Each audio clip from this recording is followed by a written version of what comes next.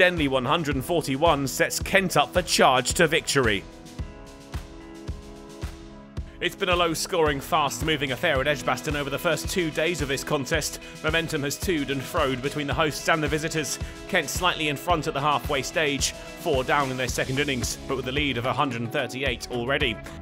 But the anticipated third day finish looked less likely when almost half of the day was lost to the weather. But Cox and Denley's rhythm wasn't affected, both men just as composed as they had been when they left the middle, and their stand was worth 100 off 183 balls when they did finally get going. As the total and lead grew, Cox went to 50, scored off 96 and reached with a single off Hannon Dalby.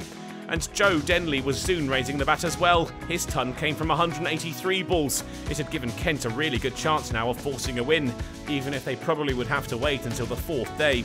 Warwickshire was struggling for opportunities. The lead over 200 soon enough, and the Bears had yet to pick up another wicket. When they headed off for tea, the score was now 294 for 4, and Kent led by 234.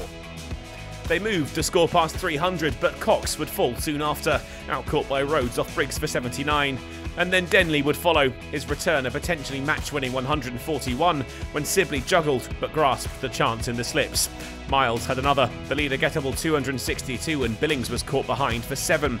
Henry and Milnes pushed the score up to 360 and the lead 300 when bad light intervened. Not what Kent wanted on their hunt for a second win of the season, but the delay was brief and Warwickshire were the beneficiaries. Henry outbowled by Briggs for 26. Milnes would fall to Briggs too, caught by Sibley for 20. Quinn's first ball 6 would be the last shot of the innings. Kent declared on 384 for 9, their lead 324, and there were a few overs left in the day to try and pick up some quick wickets. Joe Denley had led them to a strong position with his 141. The only downside to the innings was the time lost to the inclement weather.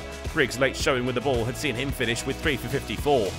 Warwickshire were chasing 325 to win, but Davies and Sibley were more concerned in avoiding any damage before the close. They couldn't succeed in that goal. Saini removed Davies for 4, a top edge through to Billings, just what Kent wanted after less than 2 overs. The score was up to 28 when Benjamin followed, chapped in front by Henry for 9. The day brought to an end with the fall of the wicket. It was just the start Kent needed, a real blow to the Bears' hopes of chasing down the target.